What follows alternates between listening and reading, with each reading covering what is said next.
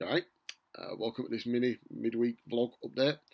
As I'm sure you know, this vlog is taking the place of the Book Free Progress vlog, which should have come out on Sunday.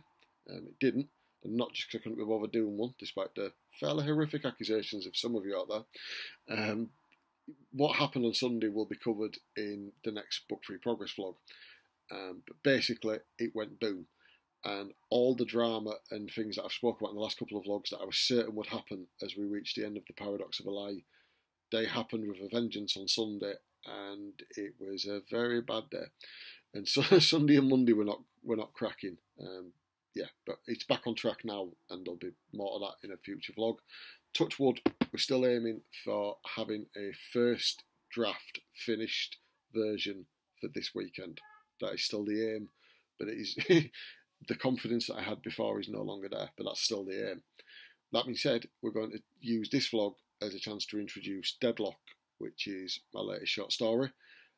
Deadlock is published on the 16th of July 2020. It'll be coming out in the exact same way that all my other short stories have come out. It'll be on Amazon exclusive, it'll be an ebook and a paperback. We're aiming to start the publicity for it from the 1st of June. Started to give us a 6-week build towards its release, which I think is about right. You don't want to go too long, you don't want to go too short. We're like I've said before, we're learning as we go ahead and do these things, and we think that 6 weeks should be just about perfect. So like I said, we'll start bombarding you all with posters and videos and that sort of jazz from the 1st of June. The actual story itself it's the most complex thing I think I've ever written. Definitely the most complex short story I've ever written.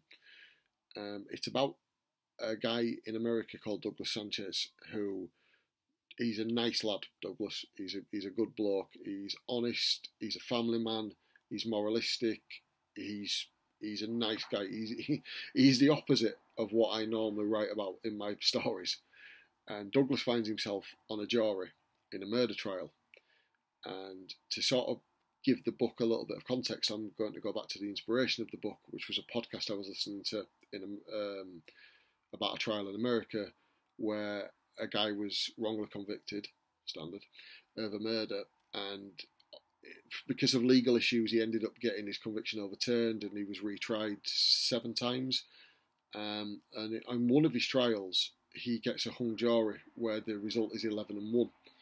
And while everything on the podcast and news clippings that I found on the internet focus on the crime itself and the behaviour of the people in the trial, my mind was immediately drawn to the 1 in 11-1 and what it must have been like to stand your ground and to have 11 people saying, we want to go home, this guy is guilty, and you still saying, no, I'm not doing it. Step forward, Douglas Sanchez. It was originally supposed to be a legal thriller. It was supposed to be about the flaws in the justice system, and them bits are all still in there. But it's the book, as usual with mine, it's come down to being about the character, and it's no longer about what Douglas does or what the other people in the book do. It's more, I guess, about why they do it and the things that have happened in their life that shape the way they see the world, and how through seeing the world that way, it maybe shuts them off so they can't see other people's side. So it's not just about how Douglas sees the world, it's about how he can't see any other way of seeing the world, maybe. Maybe, who knows?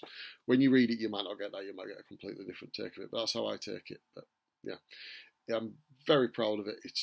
I read it through yesterday or the day before, in lockdown, they all merged together, don't they? But I read it through recently, and I am genuinely really chuffed with it, really proud of it. I think it's a very complex, fine piece of work.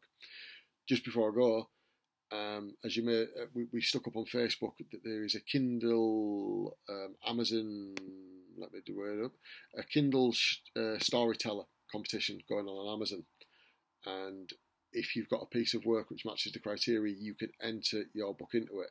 We were going to do this last year, but we didn't.